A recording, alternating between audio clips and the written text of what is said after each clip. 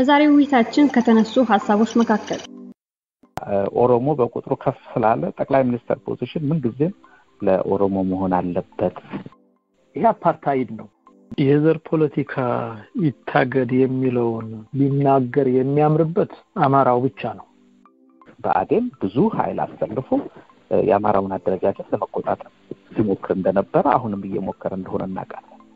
የዘር ፖለቲካን ህጋዊ ተቋማዊ ያደረገው የወያኔና የኦነግ የቅሚያና የዝርፊያ ደንብ እነሱ ህገ መንግስት የሚሉት ነው። አማራው በአማራነቱ የተደራጀው በተደቀነበት የህልውና አደጋ ምክንያት እንጂ በአማራነት መደራጀት እንደ ፖለቲካ ትክክል ስለሆነ አይደለም።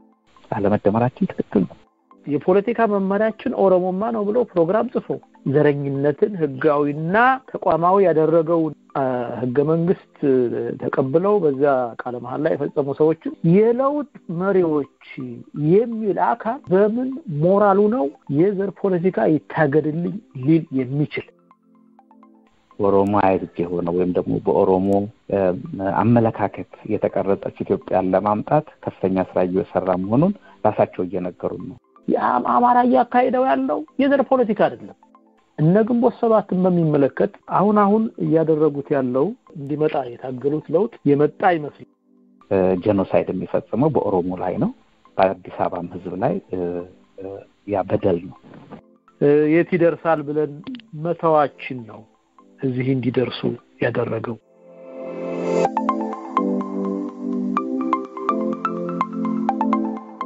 ሰላም ጤና ይስጥልኝ ክቡራትና ክቡራን የአማራ ድምጽ ራዲዮ ተከታታዮች እንደምን አላችሁ? ከአማራ ድምጽ ራዲዮ እየተዘጋጀ የሚቀርበው ፕሮግራማችን ነው ተጀምሯል። ዘወትር ሰኞ፣ ሮብ፣ ቅዳሜና እሁድ እየተዘጋጀ ወደ እናንተ የሚቀርበው ፕሮግራማችን በኢትዮጵያ ላይ በተለይም ደግሞ በአማራው ላይ ትኩረት ያደርጋል። በቀጥታ ከሚተላለፈው የሬዲዮ ስርጭት በተጨማሪም በዩቲዩብ አድራሻችን አማራ ሚዲያ ሴንተርና ቮይስ ኦፍ አማራ ሬዲዮ በማለት በፌስቡክ አድራሻችን www.amaramediacenter.com እንዲሁም ደግሞ በዌብሳይት www.amaramediacenter ብላችሁ የተለያዩ መረጃዎችን ማግኘት ትችላላችሁ። ሬዲዮ ጣቢያችን ይዘቱንና ፕሮግራሙን በማስፋት ለመቀጠል ይረዳው ዘንድ የእናንተ ድጋፍ ወሳኝ ነው። የአማራ ድምጽ ራዲዮን በገንዘብ እንድትደግፉ በአክብሮት እንጠይቃለን። አማራው የሚያደርገውን የህልውና ትግል መደገፍ ዓላማችን ነው። በዛሬው በነሐሴ 8 2011 ዓ.ም ዝግጅታችን ዕለታዊ ዜናዎችን በቅድሚያ እናቀርባለን። ከዛ በመቀጠልም ባሳለፍነው ቅዳሜ የጀመርነውን ውይይት ዛሬ ይቀጥላል። በአማራ ተጋድሎና አደረጃጀት ዙሪያ ወቅታዊ ሐሳባቸውን ያካፈሉን ዶክተር አረጋኸኝ ንጋቱና አቶ አቻምየለህ ናቸው። ውይይቱ እስከ ፕሮግራማችን ፍጻሜ ድረስ ይቆያል። አሁን የምናልፈው ወደ ዜናዎች ነው። አብራችሁ የምቆየው መልካም ሞላ ከአማራ ድምጽ ራዲዮ የስቱዲዮ ባለሙያዎች እንዲሁም የዝግጅት ክፍል ባልደረቦቼ ጋር በጋራ በመሆን ነው።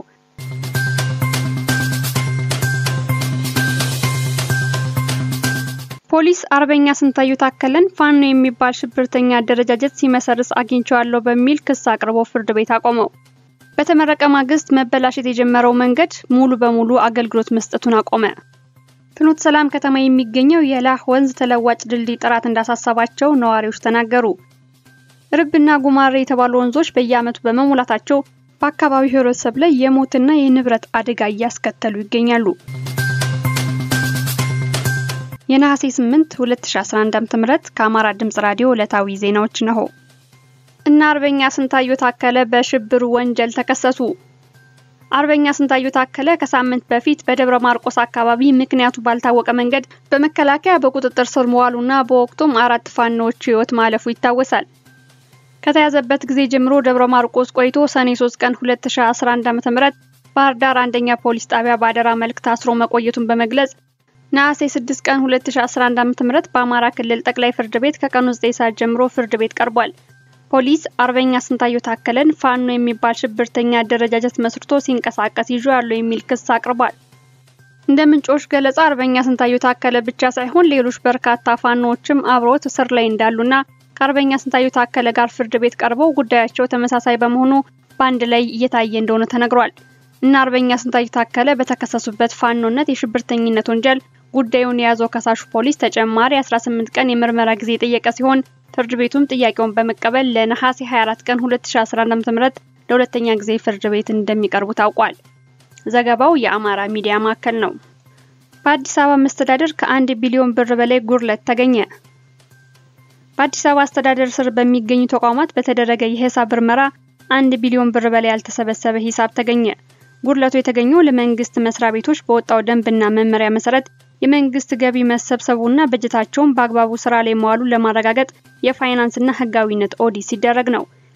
የተሰብሳቢ ሂሳብ በትክክለኛና በወቅቱ መሰብሰቡን ለማረጋገጥ ኦዲት ሲደረግ በ18 ተቋማት 1 ቢሊዮን 76 ሚሊዮን 351 ሺህ ብር ያልተሰበሰበ ተሰብሳቢ ሂሳብ ተገኝቷል። ይህን ተከትሎም በህግ እንዲጠየቁ ከተለያዩ 59 ተቋማት መካከል 32ቱ መልስ የሰጡ ሲሆን 27ቱ ምላሽ ባለመስጠታቸውና ማስረጃ ባለመቅረባቸው ዝርዝራቸው ለፌደራል ጠቅላይ አቃቢ ህግ መላኩ ተገልጿል። በኦዲት ግኝቱ 27 የመስተዳድሩ ተቋማት ከጥቂት ጉድለቶች በቀር አጥጋቢ ሆነው መገኘታቸውን በ40/60 ቁጠባ ቤቶች ኢንተርፕራይዝ ኦዲት ላይ ግን አስተያየት መስጠት አለመቻሉ ታውቋል። ዘገባው የኢትዮጵስ ጋዜጣ ነው።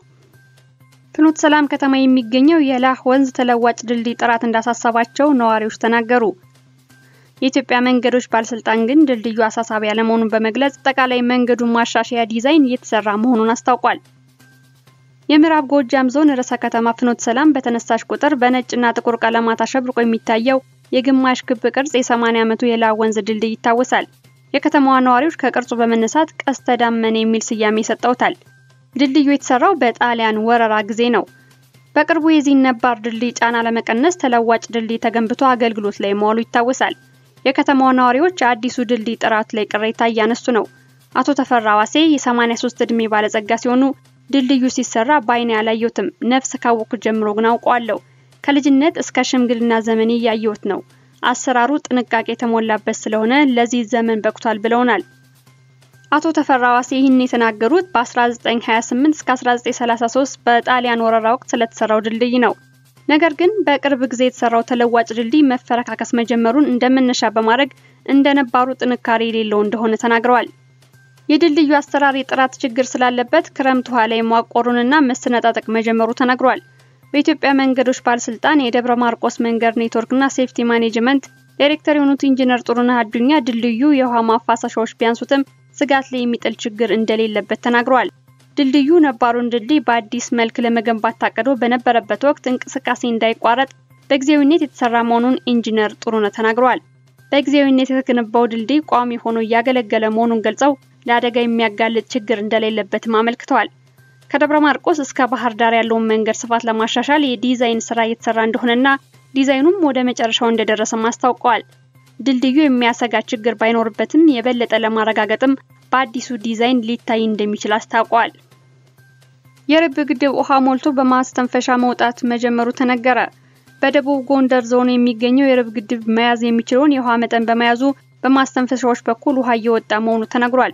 የርብ የመስኖ ግድብ ፕሮጀክት ተጠባባቂ ተጠሪ መሐንዲስ አሸብርቶ እንጃ ለአማራ ብሔራዊ መገናኛ ድርጅት ትናንት በሰጡት መግለጫ እንዳስታወቁት በላይኛው የግድቡ ተፋሰስ ከፍተኛ ዝናብ በመጣሉ ከትናንት ምሽት 4 ሰዓት አካባቢ ጀምሮ ግድቡ መሙላቱን ተናግረው ከሌሊቱ 8 ሰዓት አካባቢ ጀምሮ ደግሞ ከፍተኛ መጠን ያለው ውሃ በግድቡ ማስተንፈሻዎች በኩል መውጣት መጀመሩን ተናግረዋል።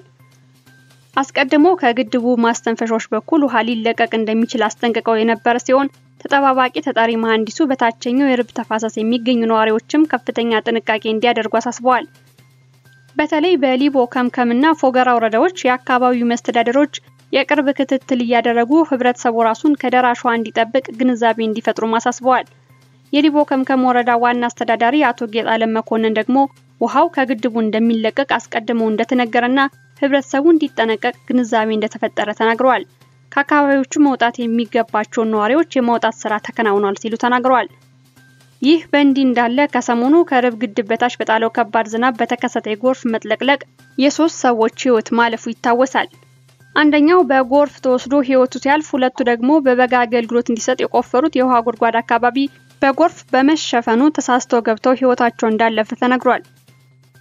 በተጨማሪም በአካባቢው ያሉ ቤቶች በውሃ የተጥለቀለቁ ሲሆኑ መንገዶችን በውሃ ተሸፍነው መታየታቸው ተነግሯል። በአካባቢው በየዓመቱ እንደዚህ አይነት አደጋ የሚያጋጥም ሲሆን የመፍትሄ ስራ ባለመሰራቱ በዚህ ዓመትም የ3 ሰዎች ህይወት እንዲያልፍ ምክንያት መሆኑ ተነግሯል። ርብና ጉማሬ የተባሉ ወንዞች በየዓመቱ በመሙላታቸው በአካባቢው ህብረተሰብ ላይ የሞትና የንብረት አደጋ እያስከተሉ ይገኛሉ። በዚህ ዓመትም በደረሰ አደጋ የርብ ወንዝ አደጋ መጠኑ ከፍተኛ ሆኖ የ2 ሰዎች ህይወትን ቀጥፏል። የእርሻ ሰብል ማውደሙንና በርካታ ዜጎችም ከመኖሪያ ስፍራቸው መፈናቀላቸው ተነግሯል። በአካባቢው የሚኖሩ ሰዎች የእርሻ ማሳቸው በመሞላቱና ከብቶቻቸው መወሰዳቸውን ተናግረዋል። ከርብ ግድብ የሚቀጥለው የውሃ ማፋሰሻ በአግባቡ ባለመሰራቱ የተቆፈረው የካናል አፈር አለመጠቅጠቁና በአካባቢው የሚገኙ ወንዞች ከተፈጥሮ ማፋሰሻቸው ተቀይረው በአግባቡ ሳይጠናቀቁ የተተው መሆናቸው ለአደጋው መንስኤ መሆናቸውን አስረድተዋል። ከነሐሴ 5 2011 ዓ.ም ጀምሮ በሊቦ ከምከም ወረዳ የከፋ ችግር ካለባቸው ካብ፣ ጥባጋ፣ ገንዳ ውሃና ጤዛምባ አካባቢ ቀበሌዎች 1700 ነዋሪዎች በጀርባ በማሻገር ወደ ሌላ ቦታ ተዛውረዋል። የጉማሬ ወንዝ ያደረሰው ጉዳት ከረብ ወንዝ ሲነጻጸር አስከፊ እንዳልሆነ ቢገለጽም በ8 ቀበሌዎች 2203 ቤቶች በውሃ በመዋጣቸውና 2378 ሄክታር የሩዝ ሰብል መጥለቅለቁ ታውቋል። በፎገራ ወረዳ በ10 ቀበሌዎች 2400 ቤቶች ሙሉ በሙሉና በከፊል በውሃ ሲዋጡ 1120 ሄክታር የሩዝ ሰብል ጉዳት ደርሶበታል። እድሜያቸው ለትምህርት ከደረሱ ህጻናት መካከል 20 በመቶ የትምህርት ዕድል እንደማያገኙ የአማራ ክልል ትምህርት ቢሮ ተናገረ። የአማራ ክልል ትምህርት ቢሮ የ2011 ዓ.ም የትምህርት ዘመን አፈጻጸምንና የ2012 የትምህርት ዘመን የትምህርት እቅድ የንቅናቄ መድረክ በባህር ዳር ያካሄደ ነው።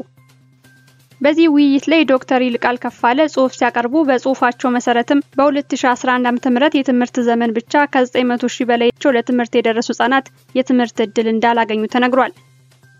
በአማራ ክልል በርካታ ትምህርት ቤቶች በተለይም በ7 ዞኖች ከዳስ ወደ መደበኛ ክፍሎች ለመቀየር እንቅስቃሴ መደረጉን ተናግረዋል። ከ481 የዳስ ክፍሎች 81 በመቶ ወደ መደበኛ ክፍልነት መቀየራቸው ተገልጿል። 6 የዳስ ትምህርት ቤቶች ደግሞ ሙሉ በሙሉ ደረጃውን የጠበቀ ትምህርት ቤት ሆነው እየተገነቡ መሆናቸውን ተነግሯል። ከጋይሳ ስቴት የተሰራው 27 ኪሎ ሜትር ደረጃ 2 አስፋልት መንገድ በተደጋጋሚ ቢጠገንም በጥራት ችግር ምክንያት እንደተበላሸ ተገልጋዮች ገለጹ። በተመረቀ ማግስት መበላሸት የጀመረው መንገዱ በተደጋጋሚ ቅሬታ ተነስቶበታል።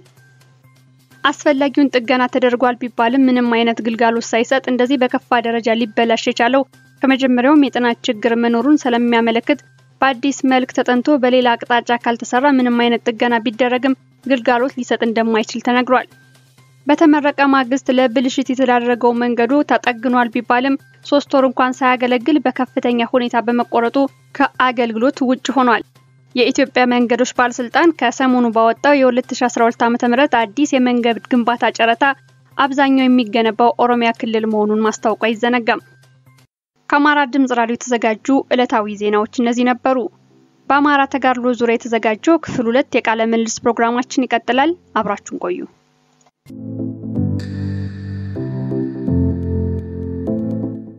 አድማጮቻችን ከአማራ ድምጽ ራዲዮ የተዘጋጀ የሚቀርቡ ፕሮግራማችን ቀጥሏል። አሁን የምናልፈው ወደ ክፍል 2 የቃለ ምልልስ ዝግጅታችን ነው። ዶክተር አረጋኸኝ ንጋቱና አቶ አቻምየለህ በአማራ ተጋድሎና አደረጃጀት ዙሪያ ውይይት አድርገዋል። ባሳለፍነው ሳምንት በነበረው ውይይት የአማራ ተጋድሎ መሰረታዊ ጥያቄዎች ምንድናቸው ከሚለው ጀምሮ በአማራ ተጋድሎ ውስጥ የሚታዩ ችግሮችን እንዲሁም የመፍትሄ ሐሳቦችን ጠቅሰናል። ያለፈው ሳምንት ውይይታችን ያመለጣችሁ አድማጮቻችን በዩቲዩብ ገብታችሁ ቮይስ ኦፍ አማራ ራዲዮ በማለት ማግኘት ትችላላችሁ። እንግዲህ በዛሬው ዝግጅታችን ደግሞ ከባለፈው ሳምንት የቀጠለው የአማራ አደረጃጀትና ወቅታዊ ሁኔታዎችን የተመለከተ ውይይታችን ይቀጥላል። አብራችሁን እንድትቆዩም ጋብዛችሁ መልካም ነኝ። መልካም ቆይታ።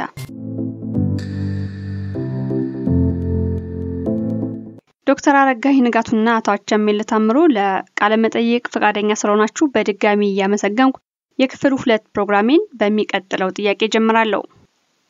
አማራን አማራ ብለው ለመጥራት የሚጸየፉና በተለያዩ ጊዜ በሚያደርጓቸው ትግሎች ጸረ አማራ አስተሳሰብ የነበራቸው አማራውን በማዳከም አማራውን የተለያዩ የፖለቲካ ተሳትፎ እንዳይኖረው ሲያደርጉ የነበሩ በርካታ ብዙ መዘርዘር የምንችላቸው ጸረ አማራ እንቅስቃሴ ሲያደርጉ የነበሩ ግለሰቦች ሲያደርጉ የነበረ ቡድኖች ወይም ፓርቲዎች ዛሬ ላይ እንደ አዲስ ተነስተው አማራን ላደራጅ ነው ለአማራ ቆም ያለው የሚል አስተሳሰብ ይዘው ደግሞ ወደ አማራው እየገቡ ነውና ከነዚህም መካከል በዋነኛነት የቀድሞ ግንቦት 7 ያሁኑ ኢዜማ ተጠቃሽ ነውና በዚህ ላይ ያላችሁ አስተያየት ምንድነው? እስኪ አቶ አቻምየለህ ሐሳቡን ቢያጋሩኝ።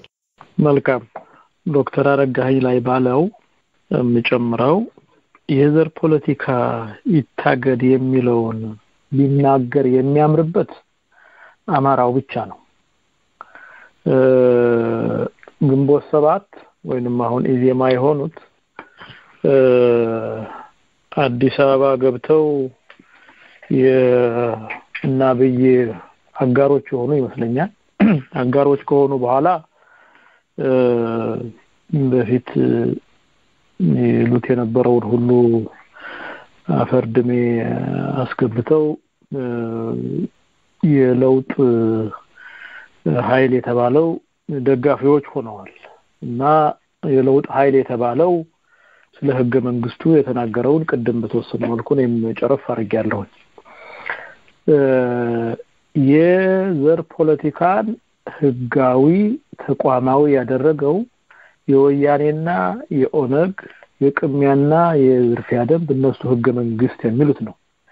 ይሄንን ተቀብሎ የሚሰራ አካል በዚህ የቅሚያና የዝርፊያ ደንብ ቃለ መሐላ የፈጸመን አብይ የሚባል ሰው የለውጥ መሪ ነው፣ ከኛ በላይ ኢትዮጵያዊ ነው የሚል አካል ከዚህ አልፎ የፖለቲካ መመሪያችን ኦሮሞማ ነው።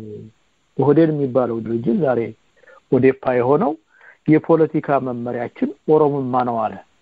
ይሄ አፓርታይድ ነው። ኢንፋክት የብሔርተኝነት ትግል የፖለቲካ መመሪያውን ኦሮሞማ ያደረገ ትግል ሁልጊዜ ብሔርተኝነት የተለያዩ ነገዶችን የሚከፍል የዘረኝነት እንቅስቃሴ ነው። ክሮስ ከቲንግ አይደለም የብሔርተኝነት እንቅስቃሴ። አማራው ያካሄደው ያለው የዘር ፖለቲካ አይደለም። አማራው ብሔርተኝነትን አዚፍ something good ብሎ ፕሮሞት የሚያደርግ ከዚህ ውጪ ሌላ አማራጭ የለም የሚል አይደለም። አማራው በአማራነቱ የተደራጀው በተደቀነበት የህልውና አደጋ ምክንያት እንጂ በአማራነት መደራጀት እንደ ፖለቲካ ትክክል ስለሆነ አይደለም። የህልውና አደጋው ከተቀረፈ አማራ የሚያካሂደው ፖለቲካ ከሆነ የዜግነት ፖለቲካ ክሮስ ከቲንግ የሆነ ሁሉን ኢትዮጵያውያንን በግለሰብ ደረጃ ማዕከል የሚያደርግ ፖለቲካ ነው። ነፃ የሆነ ህዝብ ሊያቀነቅነው የሚችል ሊገፋበት የሚችል የፖለቲካ ጎስ። ከዚህ በተቃራኒው የፖለቲካ መመሪያችን ኦሮሞማ ነው ብሎ ፕሮግራም ጽፎ ዘረኝነትን ህጋዊና ተቋማዊ ያደረገውን ህገ መንግስት ተቀብለው በዛ ቃለ መሐላ የፈጸሙ ሰዎችን የለውጥ መሪዎች የሚል አካል በምን ሞራሉ ነው የዘር ፖለቲካ ይታገድልኝ ሊል የሚችል? ህገ መንግስቱ የአፓርታይድ አዋጅ ነው። አማራውና አብዛኛው ኢትዮጵያዊ አልተሳተፈበትም። ዛሬ ላይ ለደረስንበት የኢትዮጵያ ችግር ግፍና መከራ ምንጩ ዋናው ህገ መንግስቱ ነው ብሎ ሲያቀነቅን የምናየው በብዛት አብዛኛው አማራ ነው። ይሄ አካል ይሄንን የሚል አካል የዘር ፖለቲካ ይታገድ ቢል ያምርበታል። እና እኔ ለአማራ ልጆች ጭምር ማስተላለፍ የምፈልገው የአማራ ያካሄደው ያለው የዘር ፖለቲካ አይደለም። በአማራነት መደራጀት ተደራጅቶ ብሔርተኝነት ማካሄድ ፖለቲካን ፕሪሞርዲያል ማድረግ አማራው ይፈልገው አይደለም። የህልውና አደጋው ከተቀረፈለት አማራነቱ ለምን ይደራጃል? ኦል ኦቨር ኢትዮጵያን የሚኖር ክሮስ ከቲንግ ኢሹዎች እንደኚህ በቫልዩስ ዙሪያ ከሌላው ጋራ መደራጀት የሚችል የሰለጠነ ህዝብ ነው አማራው። እነኚህ አያስፈልጉም። ክሮስ ከቲንግ የሆኑ እነኚህ ቫልዩስ አያስፈልጉም። መመሪያችን ኦሮሞማ ነው፣ መመሪያችን በትግሬ በሲዳማ በእንደዚህ የሚሉ ድርጅቶች ጋራ ሽር ብትን ይያሉ የዘር ፖለቲካን እናውግዛለን ብሎ ማለት ከግብዝነት ሌላ ሊገለጽ የሚችል አይደለም። አላማው ግን ይሄ እንቅስቃሴ የነ ኢዜማም ሆነ የጌቶቻቸው የናብይ አደጋ ምድሩንም ሰማዩንም ለመጠቅለል ትህነግን ለመተካት ሙሉ በሙሉ ለመተካት እና ባለፉት 47 አመታት ኦነግ የታገለለትን አላማ ለማሳካት እንቅፋት አድርገው ያስቀመጡት የአዲስ አበባነት መደራጀት በቫልዩስ ዙሪያ የተደረገ ስለሆነ ከነሱ የአፓርታይድ አስተሳሰብ አቋያ አብሮ አይሄድም፣ እንቅፋት ነው፣ ስጋት አድርገው ወስደውታል። የአማራው በአማራነት መደራጀት አማራ ጋራ ቫልዩ ሼር የሚያደርጉ ኢትዮጵያውያን በምስራቅም በደቡብም በሁሉም የኢትዮጵያ አካባቢ አሁን አልፎ አልፎ እንደምናየው ቀና ማለት ስጋት ሆኖባቸዋል እና ያንን ለማሸማቀቅ ያንን ታርጌት ለማድረግ ካልሆነ በቀር እንዴት አድርጎ እነ አብይን ቡድን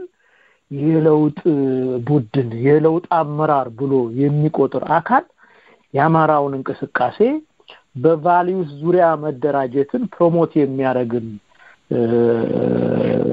አደረጃጀት የዘር ፖለቲካ ብሎ ሊፈርጀው ይችላልና just በዚህ ደረጃ ነው መታየት ያለበት አሁንም ደግሜ ለአማራ ልጆች ነኝ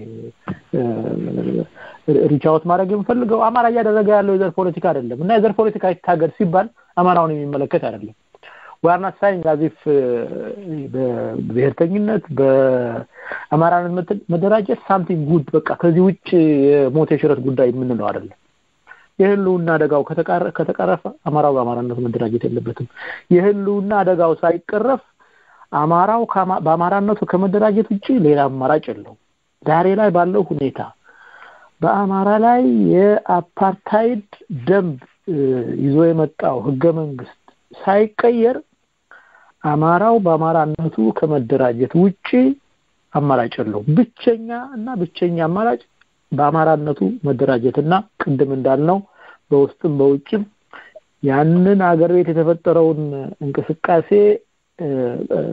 ሊደግፍ የሚችል ወደሚቀጥለው የትግል ደረጃ ላሸጋግር የሚችል ድርጅት ከማቆም ውጪ ሌላ አማራጭ የለውም አማራው ግን we should not defend በብሔርተኝነት is something good በአማራነት መደራጀት እንደዚህ ፕሪሞርዲያል ነው ይያልን የነኛን ሰዎች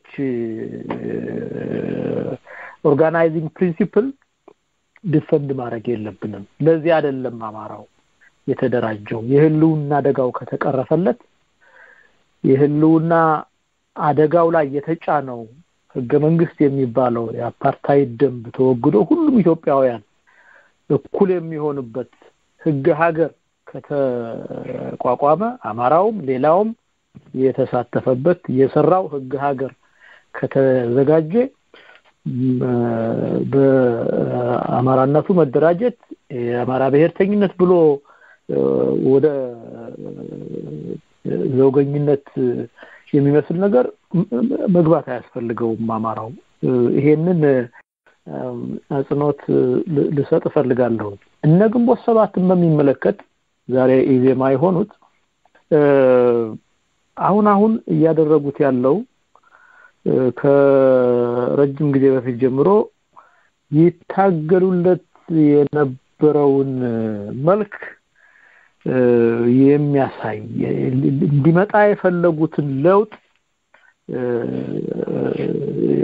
የሚመስል ነገር ያለው ይመስለኛል እዚያ ሄደው መጣበቃቸው በፕሮግራሞቻቸውና በልሳኖቻቸው ካወጡት ጋራ መሳለመሳይል የሚሄድ ነው ለምሳሌ በ2008 በፈረንጅ አቆጣጠር ኦባማ ተመረጠ በልሳናቸው እስካሁን ድረስ ኢትዮጵያን ሲገዛ የቆየው አማራና አሁን ደግሞ ትግሬ ነው ያኔ ነው መግለጫ ያወጣው 2008 ካሁን በኋላ ስልጣኑ የፖለቲካ ስልጣኑ እንግዲህ እስካሁን ድረስ የሚሉት በኢትዮጵያ ታሪክ 3000 ማለው 5000 ያንን ተሰብ የሚያደርግ ነው ካሁን በኋላ ስልጣኑ ወደ ደቡብና ወደ ኦሮሞ መሄድ አለበት የሚል መግለጫ ወጣዋል በተደጋጋሚ ጊዜ ይሄን አውጥቼ ፌስቡክም በተለያዩ ድረገጾችም ወጥቷል ብዙ ሰው ያውቀዋል ያንን አሁን ሳስበው እዚያ ሄደው በእነ አብይ ጉያ ውስጥ የተወሸቁት እንዲመጣ የሚፈልጉት ለውጥ በእነሱ ፕሮግራም ማነው በልሳናቸው ላይ እንዲመጣ የታገሉት ለውጥ የመጣ ይመስለኛል ምክንያቱም ከወያኔዎቹ ነገቦት ሰባት ወደ ደቡብና ወደ ኦሮሞ ስልጣኑ እንዲሸጋገር እንፈልጋለን ያሉት አይነት ለውጥ የመጣ ይመስለኛልና ዛሬ ላይ በዋናነት የአማራው በአማራነት መደራጀት የአዲስ አበባን ተጋረጠበት ህልውና አደጋ ዙሪያ መሰባሰብ እንደ ስጋት ያዩት ያለው እነ ኦህዴድ እነ ለማ ብቻ ሳይሆን ከሰሜን ወደ ደቡብ ስልጣን ለማሸጋገር የታገሉት እነ አንዳርጋቸውና እነ ብርሃኑ ነጋ ጭምር ይመስሉኛል። በተለያየ ጊዜ እነኚህ የኢዜማ የፊት ሰዎች ሲናገሩ እንደሰማነው የአዲስ አበባን በተጋረጠበት አደጋ ምክንያት የአዲስ አበባን መደራጀት የአማራውን በአማራነት መደራጀት ሲኮንኑና ሲያወግዙ ሰምተናቸዋል። እዚህ አካባቢ የተሰባሰበው አማራ ነኝ የሚለው የነኛ መናጆ የሆነው ከዚህ በላይ ምን ምልክት እንዲያይን የሚጠብቅ ከነኚህ ሰዎች ጋራ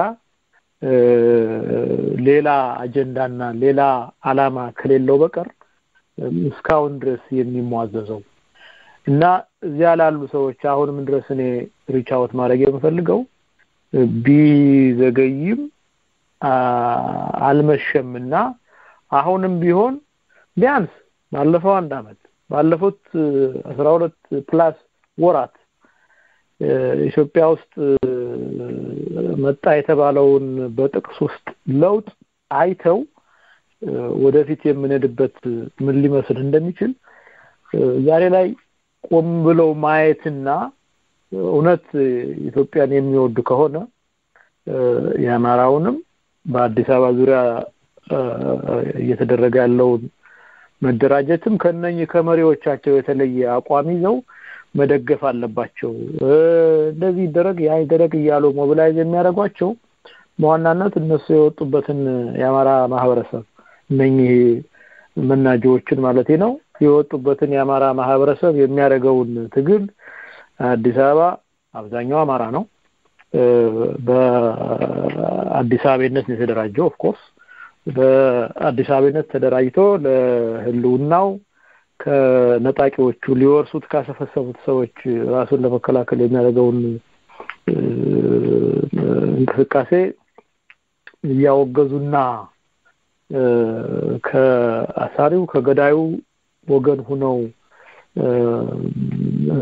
ሲያሸማቅቁ የሚውሉትን ደግሞ ደጋግመው ማየትና መመርመር መቻል አለባቸው ብዬ አስባለሁ። ከዚህ በላይ ሌላ ጊዜ ሊመጣ አይችልም። ዛሬ ላይ የደረስንበትን ይሄን አይቶ ሪሊ ወዴት ልንሄድ እንደምንችል ማስተዋል የማይችል እኔ ራሱን መመርመር ያለበት ይመስለኛል። በአጠቃላይ ግን እነኚህ ከጥንት ጀምሮ ከአማራው አንፃር የተሰባሰቡ የኢትዮጵያ ጠላቶች ሀገር በቀል ወኪል ሆነው ሲያገለግሉ የኖሩ ኃይሎች ዛሬ ላይ በግልጽ እንደዚህ መጽሐፍም እየጻፉ በአደባባይም የሚያንጸባርቁት አንተ አማራ የሆነ በሌላ ፎርም የተሸፈነ አንተ ኢትዮጵያ የሆነ እንቅስቃሴ አዲስ ነገር አይደለም። ኢንፋክት አማራው ባደረገው ትልቅ ተጋድሎ እነኚህም ዛሬ ላይ በብዙ መልኩ ኃይላቸው ዲፕሌትድ እንዲሆን ያደረገ ይመስለኛል። ግን እነኛ አይቀሩትም ቢሆን አረፈደምና የነኚህ መናጆ ሆነው ህዝባቸው ላይ ግፍና መከራ ከሚያበዙ ሀገር ቤትም ያሉ ይሁን እዚህ ያሉትም ንስሐ ገብተው አማራው ያደረገ ያለው ትግል አዲስ አበባ እንደ አዲስ አበባ ያደረገው ያለው ትግል እንዲደግፉ ሪች አውት ማድረግ ፈልጋለሁ። ይሄንን ለመጨመር ነው ኢንተርጀክት ያደረኩ። ያመሰግናለሁ አቻምየለህ።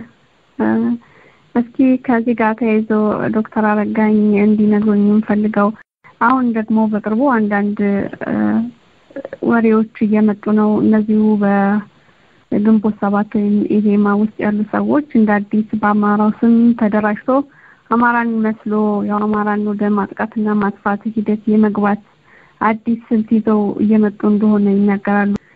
በዚህ ጋር ተያይዞ በተለይም ደግሞ በፊት ግንቦት ሰባት ውስጥ በአመራርነት እንዲሁም በተለያዩ ደረጃ ላይ የነበሩ ሰዎች አሁን ላይ በአዴን ውስጥ የተለያዩ ስልጣን ተሰጥቷቸው እየሰሩም የሚገኙ አሉ። እነዚህ ኃይሎች እነዚህ ጸረ አማራ ተሳሰብ ያላቸው ኃይሎች አማራን ለብሶ የመምጣቱን ሂደት አሁንም እንደ አዲስ ቀጥለውበታልና እስኪ እዚህ ጋር የሚሉ ነገር ካለ ዶክተር አረጋኸኝ። እሺ ጥሩ ጥያቄ ነው። ይሄንን ነገር አይ ቲንክ በተወሰነ ደረጃ ዳሰነዋል። ወንድሜ አቻምየለህ እንዳለው የአማራው መደራጀት የዲሞክራሲ አካሄዶች ኢትዮጵያ ውስጥ ማደግ ያስፈራቸዋል።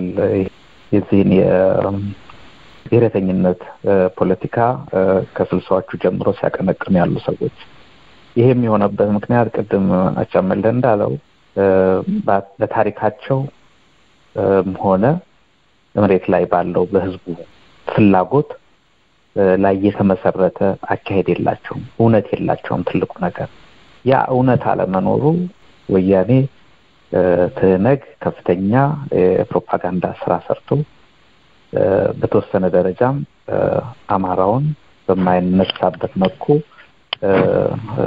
አጥፍተናል፣ ኦርቶዶክስንም አጥክመናል እያሉ መሪዎቹ በሚፈክሩበት ሁኔታ ከ27 ዓመት በኋላ ደግሞ ያንን የፖለቲካ ስራ 27 ዓመት ካከናወኑ በኋላ እንዳልተሳካላቸው እንግዲህ ዛሬ ዓመት አይተናል። ይሄንን የምናየው ለውጥ መራለሁ እናንተ የነዚህ የቀንጅቦች ብሎ ባለበት ሰዓትና ፍቅርን አንድነትን በሰበከበት ሰዓት ከላይ እስከታች ባሳየው ድጋፍ በተለይ አዲስ አበባ ህዝብ ያሳየውን ድጋፍ እናያለን። በአማራው ክልል የነበረውን ድጋፍ እናውቃለን። ባህር ዳር፣ ጎንደር አማራው እንደውም ከኦሮሞ በተሻለ አቀባበል አድርጎለታል። ይሄ አለ እና ያም ሁሉ ሆኖ ግን በቅርብ እያየን ያለነው ግን የአብይ መንግስት ቦምብ ፈነዳበት በተባለበት ሰዓት የአዲስ አበባ ህይወቱን በሰጠበት ሁኔታ መፈንቅለ መንግስት ያደረጉ ወታደሮችን ጉዳይ ሲመለከት ከአዲስ አበባ ዙሪያ ያለ ኦሮሞዎች ሊጓዙ ነበር የሚል አማራውን ህዝብ አግላይ የሆነ አዲስ አበባ ውስጥ በአዲስ አበባ ዙሪያ መፈናቀል ሲኖር ያንን በመቃወምና ለዛን ድረስ ያሉ ሰዎችን እስር ቤት ሲያጉር ምን ፍላጎት እንዳላቸው ማወቅ ችለናል። ይሄንንም ስንል ምሁራን የሚሏቸውም ሰዎች የሚነግሩንን ሳላይ በተለይ ኦሮሞ ስተዲ አሶሲዬሽን የሚሉት ኦሳ የሚሉት ድርጅት አለ። አዲስ አበባ ባደረጉት ስብሰባ ላይ የምንሰማውን ሰምተናል።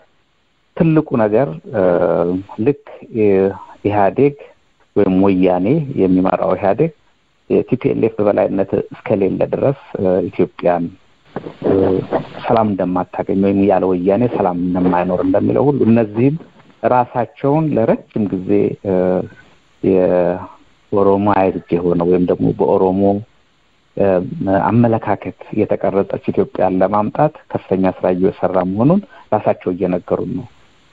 ያቶ ለማ መገርሳን የሶሻል ኢንጂነሪንግ አዲስ አበባ ውስጥ የኦሮሞንም መብት በመጣስ የአዲስ አበባዎችንም መብት በመጣስ ህዝብ ለማስፈር ያደረገው እንትን ነው። ከማንም በላይ ግን ከቀየው ያለቀየው ከሶማሌ ክልል የተባረሩ ሰዎችን አዲስ አበባ ሲያፈሳቸው ከምንም በላይ ጄኖሳይድ የሚፈጽመው በኦሮሞ ላይ ነው። በአዲስ አበባም ህዝብ ላይ ያ በደል ነው። ይሄንን ላነሱ ሰዎች የተሰጠውን መልስ አይተናል። ባንክ የዘረፉት አቻምየለህ እንዳለው ባንክ የዘረፉት ሰው የሚገሉት ሰው የሚያፈናቅሉት የለውጥ አካል እየተደረጉ መብት የሚጠይቅ ያው የዲሞክራሲ መብት በሰላማዊ መንገድ የሚጠይቅ እስክንድር ነጋ የሚመራው አዲስ አበባ ማህበር በጠላትነት በጦርነት ታውጆበታል በራሱ ለጠቅላይ ሚኒስትሩ። ይሄንንም ምናምን ምንድነው እነሱ የሚፈልጉት እንደውም አንድ ምሁር የተባለ ኦሮሞ በቁጥሩ ከፍ ስላለ ጠቅላይ ሚኒስትር ፖዚሽን ምን ጊዜም ለኦሮሞ መሆን አለበት የሚል ከዲሞክራሲ የተፋታ አመለካከት የሚያካሂዱ ሰዎች ናቸው እና የከተማን ፖለቲካ ካልተቆጣጠረን ኢትዮጵያን መቆጣጠር አንችልም በሚል ህልም ማቸው አዲስ አበባ ላይ ጫና እያደረጉ ነው። የአማራው መደራጀት እንደ ተቀናቃኝ ተቆጥሮ እየተዋከበ ነው። ለዚህም ነው እንግዲህ ስበባሰብ እየተፈለገ አንድ ጠንካራ የአመራር ባህር ዳር ስላለ እሱን አጥፍተው በዛ ሰበብ ደግሞ አሳበው ይሄንን የሚያደርጉት እና ይሄ በውጪ የሚደረገው ስራ በአገር ውስጥ ያለው ሪፍሌክሽን ፖለቲካው አገር ቤት ነው ያለው። በውጪ ያለው ደግሞ ዲያስፖራ ምን ያህል ኢምፓክት እንዳለው አውቀናል፣ ያቃሉ። ያንን ማድረግ የሚችሉት አዲስ አበባ ውስጥ ከአብይ ጋር እየተባበሩ ያሉት ኃይሎች በሙሉ የአማራውን አደረጃጀት አገር ውስጥ በመቃወም አብን ላይ የሚያደርጉት እንደምሳሌነት መቁጠር ማየት ይቻላል። ጋዜጠኛ እስክንድር ነጋና ባደራጀው ኃይል ላይ የሚያደርጉትን ዘመቻ ማየት እንችላለን። በሌሎች ሲቪል ሰርቪሶች ላይ ሲቪል ኦርጋናይዜሽን ላይ የሚያደርጉትን ማንኛውም የነሱን የረጅም ጊዜ የኦሮማይዝ የማድረግ ህልም ሊያሰናክል የሚችል ሁሉ በጠላትነት ተፈርጇል። ያ ነገር ሲደረግ ልክ በወያኔ ጊዜ እንደሆነው ሁሉ በውጭም ያለውን አደረጃጀት ለመቆጣጠር ምንም ጥርጥር የሌለው የአማራው ጥያቄ በተለይ የኮሎኔል ዘውዴ እንቅስቃሴ አዲስ አበባ ውስጥ የፋኖን እንቅስቃሴ ኢትዮጵያ ውስጥ በለኮሰበት ሰዓት ጀምሮ ደመቀ ዘውዱ ባደረገው እንቅስቃሴ የአማራው የፋኖ እንቅስቃሴ ሀገር ቤት ውስጥ መሬት እንደነካ ሲታወቅ በውጪ በአዴን ብዙ ኃይል አሰልፎ የአማራውን አደረጃጀት ለመቆጣጠር ሲሞክር እንደነበረ አሁንም እየሞከረ እንደሆነ እናውቃለን። አሁንም የተለየ ነገር አይኖርም። በተደምረው ከለውጥ አካል ነን ብለው ለውጥ በሌለበት ሀገር ለውጥ አካል ውስጥ ነን ብለው ተፈራርመው የገቡ ኃይሎች በሙሉ በውጪ ያለውን የአማራውን አደረጃጀት ለመቆጣጠር እየተሰራ ነው። ይሄ ምንም ጥርጥር የለውም። ይሄንን ደግሞ የሚሰሩት በአንድ ወቅት አማራ ሆነው ወይም ኢትዮጵያዊ ሆነው ተሳስተውም ይሁን ሳይሳሳቱ አውቀው የአንድነት ፖለቲካን እናካሄዳለን፣ ለዚህ ደግሞ መንገዱ ግንቦት ሰባትና ብርሃኑ ነጋ ናቸው ብለው የሚንቀሳቀሱ ኃይሎች እና የሞረሽንና የአማራውን እንቅስቃሴ ሲያወግዙ የነበሩ ሰዎች ወይም ደግሞ የአማራውን እንቅስቃሴና መደራጀት ሲጠየፉ የነበሩ ሰዎች አሁን ደግሞ ለአማራው ካልቆምን ሲሉ የሚያስደስት ነው። ትልቁ ችግር የሚመጣው ምንድነው? መደገፋቸው፣ መለወጣቸው፣ የአማራውን መደራጀት አስፈላጊነት ማመናቸው ትልቅ ነገር ሆኖ እያለ ግን እንምራውና እኛ ሌላ የምንቆጣጠረው እናድርገው ሲሉ ግን አስቸጋሪ ያደርገዋል። ይሄ የሚሆንበት ምክንያት ታሪክ ዲስሚስ ልናደርግ አንችልም። የአደረጃጀት ታሪክ አላቸው። እውነት የአማራው መደራጀት ከተፈለገ ኢንስቲትዩሽኖች አሉ ኦልሬዲ የተጀመሩ። ቅድም በጥሩ ቋንቋ ወንድም ያቻምየለህ አስቀምጦት ያሉትን እናጠናክር። ዝም ብለን አድሮ ጥጃ አንሆን።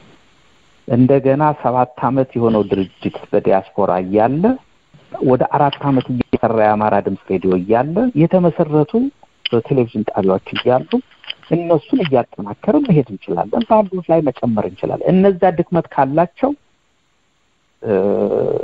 ውስጥ ገብቶ ማሻሻል ይችላል። ግን ይሄኛው በተለይ ከአምነውበት እንኳን ይሄን እናደርጋለን የሚሉ ሰዎች ካሉ ማሰብ ያለባቸው ያን በሚያደርጉበት ሰዓት ልምድ ከጠላት ራስን ማዳን ከጠላት ራስን መከላከል ያካበቱ ድርጅቶች እያሉ ወደ ሌላ ስኬት ራሱን የማይጠብቅና ለጠላት ራሱን ያጋለጠ አደረጃጀት ያ ደግሞ አደረጃጀት በመንግስት በጀት ሊካሄድ የሚችልና ገንዘብ ሪሶርስ ያለው በመሆኑ የአማራውን አደረጃጀት ወደ ኋላ ሊጎትት መሆን እንደሚችል በማገናዘብ ይሄ አዳዲስ አደረጃጀት ላይ እንሄዳለን የሚሉ ሰዎች በተለይ በተንኮል ያሉት ይሄንን ነገር የሚገፉት የዚህ የደቡብ አካል የሆኑትን ምንም ልታረጋቸው አንተ ይሄንን ሜሴጅ መልከው አማራ ልጆች አማራ ወገኖች እውነተኛ ድርጅት ውስጥ አማራውን የሚጠቅም ድርጅት ውስጥ ገባን ብለው እንዳይሳሳቱ አጥንተው እንዲሆን አኝከው እንዲሆን ምክሬን መረገፍ ይፈልግ ይሄንን ስል እንደ ሞረሽ ድርጅት ወይ ሞረሽን መታችሁ ካልደገፋችሁ በሚል አይደለም እኔ ያለሁት ለአማራው አጀንዳና ለአማራው ትግል ይሄንን ደግሞ ለመናገር 7 አመት የወሰድነው አቋምና ይሄንበት መንገድ የኛን ትክክለኛ አቋም ያሳየን ያለው እንደ ሞረሽ ሄደን ቸኩለን አልተደመር ይሄንን ልናረግ እንቻለው እውነተኛ ለውጥ እኔ ላሻግራችሁ ብሎ የሚል መሪ ስቴክሆልደሮች ወይም ደግሞ ይሄ ነገር ያገሬ ጉዳይ ያገባኛል የሚሉ ሰዎች ይሄንን ደግሞ ሲሉ የሰው እድሜ ያሳለፉ ድርጅቶች እያሉ እናንተ አገባችሁ እኔ ኢህአዴጉ በራሱ ቋንቋ የቀንጅቦች ያቋቁሙት ኢህአዴግ ሆኜ እኔ ደግሞ በኢህአዴግ ሊቀመንበርነቴ የኢትዮጵያን ለውጥ ራስ ያመጣለሁ ብሎ ሲል ስህተት ነበር ያንን ማለት ሲገባው በውጭ ያለ ተቃዋሚ ወይ ዝምታን ወይ ማጨብጨብን ነው የመረጠው እና ይሄ መርህና አጣጭ ያለዘ ትግል እንደሌለን የሚያሳይ ሞረሽ የተለየ ነገር ኖሮት አይደለም ወይም ኢትዮጵያ ውስጥ ይሄ ጠቅላይ ሚኒስትራችን የሚያደርገው ነገር ሳማልለው ቀርቶ አይደለም ተስፋ ሳይሰጠን ቀርቶ አይደለም ግን በተግባር ማየት የነበረብን ነገሮችን እስክናይ ድረስ ተደመርን ካንተ ጋር ቆመናል ብለን ለማጨብጨብ አልቸኮል ብንሳሳት ኖሮ ጥሩ ነበር ግን ሳንሳሳት ቀርበ አለመደመራችን ትክክል ነበር አሁን የተደመሩ ሰዎች አፋቸውን እንዲሸበቡ ኢንስቲትዩሽን ናቸው ያሉት አካሎች ተከፋፍለው እየፈረሱ ኢሳትን መናገር ይቻላል የሆነው ምክንያት ከመርህና አቅጣጫ ካዘ አደረጃጀትና አካሄድ ጋር ያልተያዘ በመሆኑ ይሄንን ልንደግመው አይገባም የረጅም ጊዜ ታሪካችንን የአጭር ጊዜ ታሪካችንን አይተን ከዛ ተምረን መሄድ አለብን 27 አመት ሙሉ 28 አመት ሙሉ እንዲህ የተጠላ ህዝብ ላይ የተጫነ የኢህአዴግ መንግስትን እንዴት የሚቃወመው ጠንካራ አደረጃጀት ሊኖር አልቻለም በ1983 የነበሩ የኢትዮጵያን የማፈራረስ የፖለቲካ የዘር ፖለቲካ ያካሄዱ ሰዎች አሁንም በበላይነት ኢትዮጵያና አዲስ አበባ ሊቀመጡ እንዲቻሉ የሚለውን መመለስ ይኖርብናል ይሄንን ለማድረግ ብዙም ይለፋሉ እንደ አቻምየለህ ወንድሜነት ይየለፋ ነው በሶሻል ሚዲያ ለማስተማር ይየለፋ ነው ሞረሽ በጣም ብዙ መግለጫዎች አውጥቷል መጽሐፍ ጽፎ አውጥቷል ወደፊትም እንሰራለን ይሄንን የሚናገሩ ሰዎች አሉ ለማዳመጥ ጊዜና ቦታ እንውሰድ ይያልኩ ለማራ ጥሪ ማድረግ ፈልጋለሁ ጥያቄሽን መልሼዋለሁ ካልሆነም እንግዲህ አቻምየለህ ጨምርበት አቻምየለህ በዚህ ጋር እንደምትሳሳብለት ብዙ ነገር መልሶታል በበቂ ሁኔታ ዶክተር አረጋኸኝ አሁን ላይ ከሚደረጉ አማራውን የማጥቃት ዘመቻዎች መካከል አንደኛው እንግዲህ የአማራን ታሪክ የማጥፋት ዘመቻ ነው በተለይ ደግሞ አሁን እንደ ወቅታዊ ካየነው ኢትዮጵያ ውስጥ የሚታተሙ መጽሔቶች የሚሰራጩ የብሮድካስትም ሆነ የተለያዩ በሶሻል ሚዲያም በተለይም ደግሞ በመጽሐፍ ታተሙ የሚወጡ በመጽሔት የታተሙ የሚወጡ ነገ ለታሪክ መረጃ የሚቀመጡ ጽሁፎች አማራውን ታሪኩን የማጥፋት ጨፍጭፏል የሚሉትን ታሪክ መጥቀስ ያልቻሉትን ጨፍጭፏል ለሚለው የታሪክ ማስረጃ ማምጣት ያልቻሉ አማራው ገድሏል ለሚለው የታሪክ ማስረጃ ማምጣት ያልቻሉ ዛሬ ግን ታሪክ የመፍጠር ሂደት ላይ ናቸው በተለይም በጣም አሳሳቢ ነው አማራውን ታሪኩን የማጥፋት የመሳደብ ነገር በጣም ያንጸባረቀ ነው። ብሮድካስት ነው እንግዲህ እንደምታዩት ነው። አማራውን በመሳደብ ነገ ታሪክ የሚሆን ነገር እያስቀመጡ ነው። እንደ አንዳርጋቸው ጽጌ የመሳሰሉትን በመጻፋውን እያየን ነውና ይሄንን ነገር አሁን አማራው እንዴት ነው መታገል የሚችለው? በጣም አስጊ ነው። በጽሁፍ የሚቀመጥ ነገር ተከታዮቹ ልጅ ተነስቶ እንደ ታሪክ ሊጠቅሰው ነው። አዎ ወደሚለው ይሄ ታሪካቸውን ታሪክ ወደ ማድረግ ሂደት እየሄዱ ነውና በተለይ አሁን ደግሞ አክራሪዎች ብሔርተኞችም ሆኑ እየተከፈላቸው ስራዬ ብለው የአማራውን ታሪክና ስም የሚያጠፋሉ እንደ አዲስ ተነስተዋል። የነበረውንም በተለይ አሁን ላይ ይህንን በስፋት እየሰሩበት ይገኛሉና ይህንን እንዴት ነው መታገል እንዴት ነው መፍትሄ ማምጣት የምንችለው? እንዴት ነው መታገል የምንችለው? አቶ አቻምየለህ ሀሳቡን ቢያቀርቡ። አመሰግናለሁ። ጥሩ ጥያቄ ነው ያነሳሽ። ባለፉት 44 አመታት ሙሉ ሀገር ለመመስረት የተቋቋሙ የብሔርተኛ ድርጅቶች ኦነግ፣ ህወሓት፣ ሻዕቢያ፣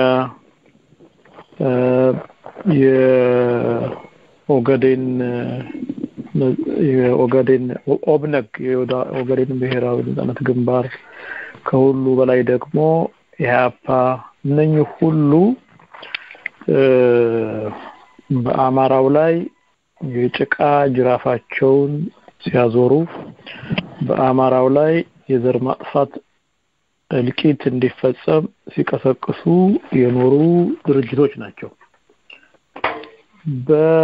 በተቃራኒው የአማራ ባለጉዳይ ነን የሚሉ ይሄ የሚያሳስባቸው ብዙ ሰዎች በተጋረጠብን አደጋ ልክ በሚፈበረከው የውሸት ትርክትና የኃጢአት ክስ ልክ ያንን ካውንተር የሚያደርግ በውሸት ሳይሆን በሐቅና በእውነት ላይ ተመስርቶ ኢትዮጵያ በእውነተኛ የታሪክ ሐቋ እንድትድን በማድረግ ረገድ ብዙ ክፍተት ነበረ።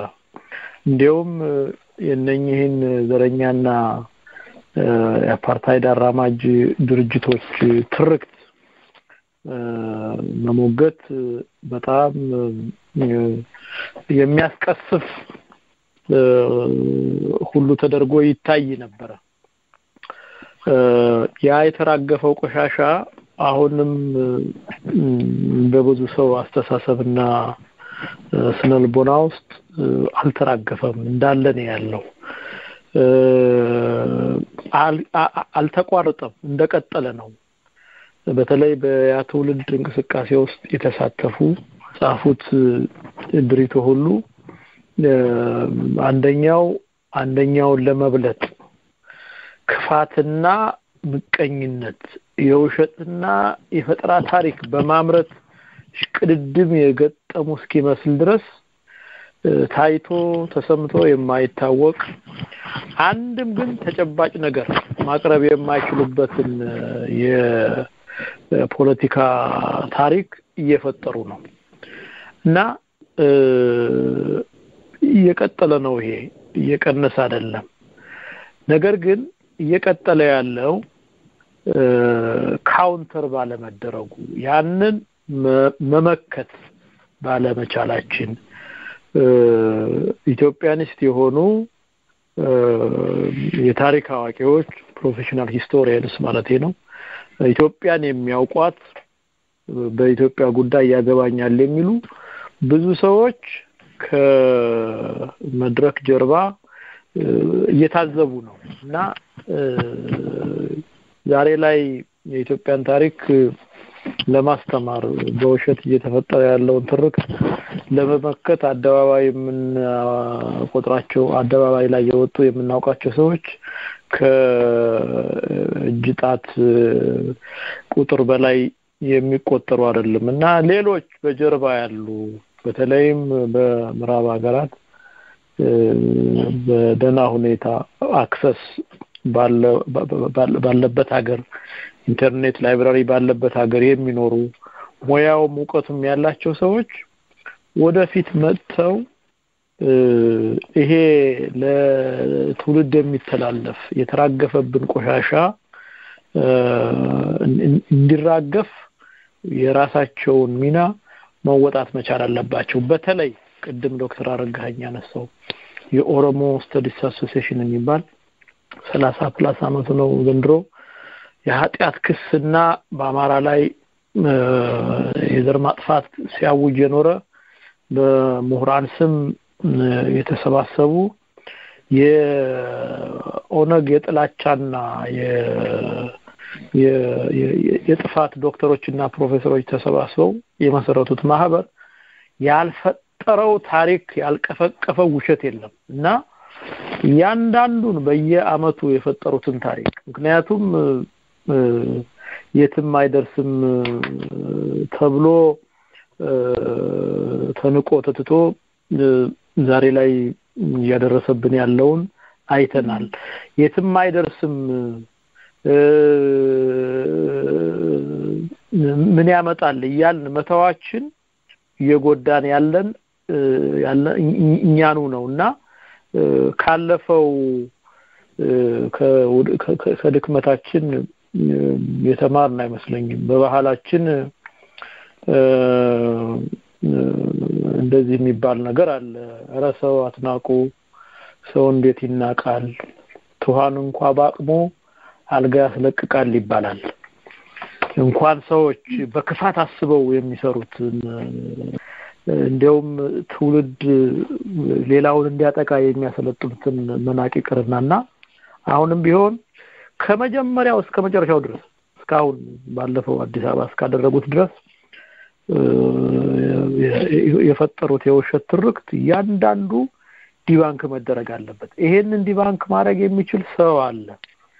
የእውቀትና የገንዘብ ባለቤት የሆነው ኃላፊነት ሊሰማው የሚገባ ደንታቢስ በመሆኑ በሌላ አገላለጽ ወገኖቹን አባንደን በማድረጉ እንጂ በተለይም አማራው ያስተማሩትን ወላጆቹን አባንደን በማድረጉ እንጂ ነኚህ የሚፈጥሩትን የውሸት ታሪክ አፈርድሜ ማግባት የሚያስችል ዕውቀትና የታሪክ ማስረጃ አልኖር ብሎ አይደለም እና የነሱን ጥንካሬ አላየውም። እኔ የኛን ድክመት ዝም ማለት የት ይደርሳል ብለን መተዋችን ነው እዚህ እንዲደርሱ ያደረገው እና ከትናንትናው ስተታችን መማር መቻል አለብን ብዬ አስባለሁ። ሶ በየዩኒቨርሲቲው ያሉ አልፎ አልፎ በመሞነጭረው በኢሜልም በፌስቡክም የሚያገኙ ሰዎች አሉ። በየዩኒቨርሲቲው የታሪክ ፕሮፌሰሮች ሆኑ በማህበራዊ ሳይንስ በፖለቲካል ሳይንስ በስታቲስቲክስ የሚያስተምሩ ሰዎች አሉ። እነኚህ የኢትዮጵያ ጉዳይ ኮንሰርን የሚያረጋቸው ሰዎች አማራው ካጋጠመው ችግር በተለይ እነኚህ የሮማን ፕሮችስካ ተማሪዎች ከፈጠሩት ታሪክ በላይ የሆነ አቅምና ዕውቀት መረጃና ተቋም ያላቸው ሰዎች ናቸው።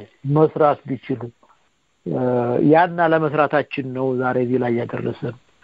አዲስ አበባ ሳይቀር የነ አጼ ዳዊት ከተማ ከግራኝ ወረራ በኋላ በመጡ የኦሮሞ ዘላኖች ውጡ እየተባለ ነው ዛሬ ከርስቱ። ይሄ ሁሉ የሆነው ያንን ሲያመርቱ በዛ ባመረቱት የኃጢአት ታሪክ ዙሪያ ትውልድ ሲያሰለጥኑ ሌላው ያንን የውሸት ታሪክ ባለበመከቱ ፈጠራቸውን አፈርድሜ ባለማስጋጡ ነው እዚህ የደረስነው እና ለእያንዳንዱ የውሸት ታሪክ መጻፍ ካለበት መጻፍ ተጽፎ መልስ መስጠት መቻል አለበት። በዚህ ረገድ ሁለት ሰዎችን ልጠቅስ ፈልጋለሁ። አማኑኤል አብርሃም የሚባሉና ተሾመ አፈንጉስ ተሾመ ገብረ ማርያምን መጥቀስ ፈልጋለሁ። አማኑኤል አብርሃም የቀዳማዊ ሥላሴ በነገራችን ላይ ሁለቱም ኦሮሞዎች ናቸው። አማኑኤል አብርሃም የቀዳማዊ ሥላሴ መንግስት የማዕድን ሚኒስትር የነበሩ የወለጋ ሰው ናቸው። በትምህርታቸው ከተፈሪ መኮንን ትምህርት ቤት እስከ 6ኛ ክፍል ተምረው ከዚያ በኋላ ጣሊያን ኢትዮጵያን ሲወር ከሐኪም ወርቅነህ እሸቴ ጋራ ወደ እንግሊዝ ሀገር ረዳት ሆነው ሄደው ንጉሠ ነገስቱ ወደ ውጭ ሀገር እንዲሄዱና ትግሉ ከውጭ ሆኖ ኮኦርዲኔት እንዲደረግ ሲደረግ ዘን ከንጉሱ ጋር በነበራቸው ግንኙነት የንጉሠ ነገስቱ ጸሐፊ የነበሩት የጸሐፊ ትእዛዝ ወልደ ጊዮርጊስ ወልደ ዮሐንስ ጸሐፊ ነበሩ። በዛ አክሰስ ለሀገራቸው በሰጡት አገልግሎት ተብሎ ከወረራው በኋላ መጀመሪያ የትምህርት ሚኒስትር ዳይሬክተር ነበሩ። መጨረሻ ላይ የማዕድን ሚኒስትር ሆነው ሰርተዋልና ይታያችሁ አቶ አማኑኤል አብርሃም እስከ 6ኛ ክፍል ድረስ ነው የተማሩ። ግን የተለያየ መስሪያ ቤቶች አምባሳደር ሆነው አገልግለዋል። ኢንፋክት ሚኒስትር ሆነዋል። በመጽሐፋቸው የህይወቴ ታሪክ ብለው በጻፉት መጽሐፍ ያጠራቀሙት የውሸት ታሪክ ለምሳሌ አንድ ብጠቅስላችሁ አክሊሉ ሀብተወልድ የታላቁ የሶርቦን ዩኒቨርሲቲ በፐብሊክ ሎው ፒኤችዲ ያላቸው ሰው ናቸው። የኢትዮጵያ ጠቅላይ ሚኒስትር የነበሩት ታላቁ ጸሐፊ አክሊሉ ሀብተወልድ። አማኑኤል አብርሃም እኔ ጠቅላይ ሚኒስትር ያልሆንኩት ኦሮሞ በመሆኔ ነው። አክሊሉን በተለይ በዚያ በ5 አመት የትግል ዘመን አክሊሉም በውጭ የሚደረገውን የኢትዮጵያውያን ተጋድሎ በዋናነት ይመራ የነበረ እንዲያውም ፈረንሳይ የነበረው የኢትዮጵያ ኤምባሲ ዋና ጸሐፊ የነበረ ሰው ነው። ይሄ ደግሞ ሎንዶን ከንጉሠ ነገስቱ ጋር የንጉሠ ነገስቱ ጸሐፊ ረዳት የሆነ ሰው ነውና ኦሮሞ በመሆኔ ነው ጠቅላይ ሚኒስትር እኔ ሲሆን ምክንያቱም ያችን እስከ 6ኛ ክፍል ድረስ የተማራትን ቆጥሮ ጸሐፊ ትእዛዙ የዳግማዊ ምኒልክ ትምህርት ቤት ተማሪ ናቸው። ፈረንሳይኛ ያውቃሉ። በኢትዮጵያ ሀገር በቀል ትምህርት እንጂ ምዕራባዊ ትምህርት አልገፉም። ጸሐፊ ትእዛዙ ማለቴ ወልደ ጊዮርጊስ ወልደ ዮሐንስን ነው። አክሊሉ ግን ጠቅላይ ሚኒስትሩ እስከ ፒኤችዲ ድረስ ምናልባትም የመጀመሪያው ኢትዮጵያዊ ሊሆኑ ይችላሉ በፐብሊክ ሎው በፖለቲካል ሳይንስ ከዝነኛው የፈረንሳይ ዩኒቨርሲቲ ከሶርቦን ፒኤችዲ ያገኙ ሰው እና ፒኤችዲ ያለው ሰውዬ ፒኤችዲ የሆነው አማኑኤል አማራ ስለሆነ ነው ብሎ ነው የሚያስበው። የ6ኛ ክፍሉ ተማሪ እኮ ነው ፒኤችዲ ያገኘው ሰውዬ ፒኤችዲ ያለው ሰውዬ ጠቅላይ ሚኒስትር የሆነው እኔ ያልሆንኩት በኦሮሞነቴ ነው ብሎ የሚያስብ ነው። እንደዚህ አይነት ቅራቅንቦ በመጽሐፉን ሞልቶታል። ተሾመ ገብረ ማርያም አፈንጉስ ተሾመ ገብረ ማርያም ቦካን ይባላሉ። ከኤርትራው በረከት ሀብተስላሴ በኋላ የኢትዮጵያ መንግስት ጠቅላይ አቃቤ ሕግ የነበሩ ሰው ናቸው። እሳቸው የማዕድን ሚኒስትር ምክትል ሚኒስትርም ሆነው ሰርተዋል። እንደነገርኳችሁ የኢትዮጵያ ንጉሠ ነገስት መንግስት ጠቅላይ አቃቤ ሕግ ሆነው ሰርተዋል። እነዚህ ሰው ያውቋቸዋል እና ለዚህ ለጻፉት የውሸት ታሪክ መጽሐፍ ጽፈው መልስ ሰጡ። ይሄ ያንዳንዱ ነገር ካልተመከተ እኔ የማውቀውን ሲዋሽ ይሄ ከ6ኛ ክፍል ድሮፕ አውት የሆነ ሰው እንዴት ጸሐፊ ትእዛዝ አክሊሉ ሀብተወልድ ጠቅላይ ሚኒስትር የሆኑት አማራ በመሆናቸው እኔ ኦሮሞ በመሆኔ ነው? ይሄ ሰውዬ እኮ በእውነቱ በአክሊሉ ሚዛን ቢመዘን ከመዝገብ የሰራተኝነት ከታች አልፍም ነበር እንኳን ሚኒስትር ሊሆን ብለው ያንዳንዱን ያነሳው ነጥብ የድረስ ለአማኑኤል አብርሃም ብለው መጽሐፍ ጽፈው አሳተሙ። ከዚያ በኋላ ሰውየውም እንግዲህ የሚያውቁ ሰው ተገኘና በቂጣቸው ተቀመጡ። ይሄንን ያነሳሁት ለምንድን ነው? ታላላቆቻችን ትውልድ እንዳይበላሽ ያንዳንዱን ነገር እየነቀሱ አውጥተው መጽሐፍ ሁሉ ጽፈዋል። የግል ታሪካቸውን ተሾመ ገብረ ማርያም አልጻፉ። በትውልድ ዙሪያ በተሰራው ኃጢያት አማኑኤል አብርሃም የዋሸውን ግን ያንዳንዱን ጠቅሰው መጽሐፍ ጽፈው መልስ ሰጥተዋል። ሁለቱም መጽሐፍቶች ሬር ናቸው፣ ማግኘት ይቻላል። ስለዚህ ወደኛ ዘመን ስንመጣ አንዳርጋቸው የሚባል ሰውዬ አሁን ማስቀራቅሞ ጽፏል።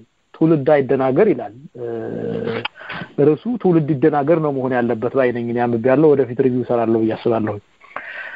በዘመኑ የነበሩ ሰዎች የታሪክ ባለሙያዎች ይሄንን ያደረተውን ቅራቅምቦ እንደ ተሾመ ገብረ ማርያም ቦካን መጽሐፍ ጽፈው መልስ የሚሰጡ ሰዎች ይኖሩን ይሆን ወይ በዚህ ዘመን? የእውቀትና የሙያ ባለቤቶች ይሄንን ማድረግ ያስቡ ይሆን? በእያንዳንዱ ጊዜ ከራሴ ጋር እነጋገራለሁና ይሄንን ባለማድረጋችን እንደ ተሾመ ገብረ ማርያም ቦካን ለእያንዳንዱ የውሸት ታሪክ ወደ ትውልድ የሚተላለፍ ቆሻሻ የሚገባውን የምናውቀውን በማስረጃ ሞግተን የምናውቀውን ባለመጻፋችን ነው እዚህ የተደረሰው። የኛ ቸልተኝነት እንደ ታላቁ ተሾመ ገብረ ማርያም ቦካን አለመሆናችን ነው እዚህ ያደረሰን። እነኚህንም ሰዎች ኢኔብል ያደረጋቸው ፍሪ ራይድ ነው ያደረጉ። እነኚህ ሰዎች ፍሪ ራይድ የሚፈልጉትን ታሪክ እየፈጠሩ ቅቡል ሆኖ በመንግስትነት የተሰየመው ነውረኛ አገዛዝ የነሱን ፕሮፓጋንዳ ያስተጋባ ሚዲያ ሰጣቸው ፍሪ ራይድ ያደረጉ።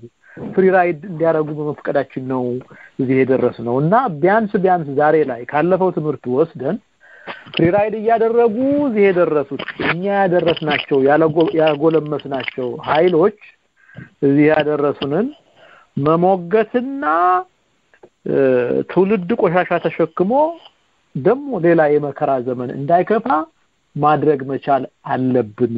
እያንዳንዷን ነገር የጻፏትን እየጠቀስን አንድ ተቋም የዚህ የጥናት ተቋም ካሉ የጥናት ተቋሞች ያ ተጠናክሮ ተጠንቶ ከሌለ የጥናት ተቋም ከትውልድ ወደ ትውልድ የሚሸጋገር ተመስርቶ በአመት 2 ጊዜም ሊሆን ይችላል፣ በአመት 1 ጊዜም ሊሆን ይችላል። እስካሁን ድረስ የተራገፈብንን ቆሻሻ አቧራ ማራገፍ አለብን ብዬ አስባለሁ። ያሉን ምሁራን ኤክስፒሪየንስ ያላቸው የእውቀትና የሙያ ሰዎች ከአለብን ችግር በላይ ናቸው። ሁሉን ማድረግ ይችላል አለማሰባችንና ያለፈው ሊቆጨን ይገባል የሚል ነገር ማለት ፈልጋለሁ ለጠየቅሽ ጥያቄ።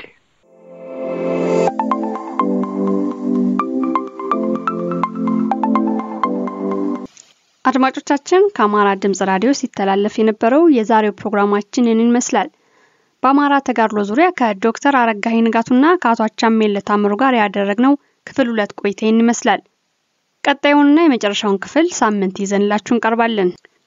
የአማራ ድምጽ ራዲዮን በገንዘብ ተደግፉት ዘንድ የአክብሮት ጥሪን እያስተላለፍኩ የዛሬን ፕሮግራም በዚህ ልቋጭ። አብራችሁ ለነበራችሁ ምስጋናችን ይድረሳችሁ። ከአማራ ድምጽ ራዲዮ ሲተላለፍ የነበረው የነሐሴ 8 2011 ዓ.ም ዝግጅታችን ይህንን ይመስላል። መልካም ጊዜ።